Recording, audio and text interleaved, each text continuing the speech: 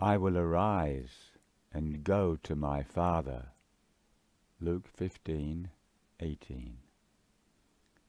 I sought my share of wealth to spend it now on me. I took my share of wealth, half my father's possessions, rich me.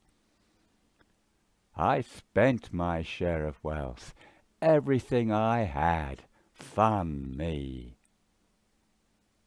Then I had nothing left, had become nothing. Poor me. My father was rich in his giving, remains rich in his loving, loves me.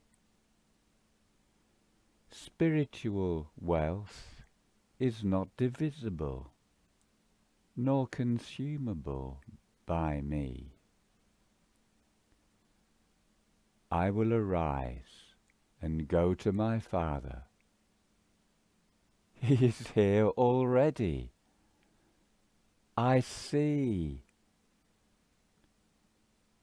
Son, thou art ever with me, and all that I have is thine. Our inheritance of infinity is now. All children of God, one family.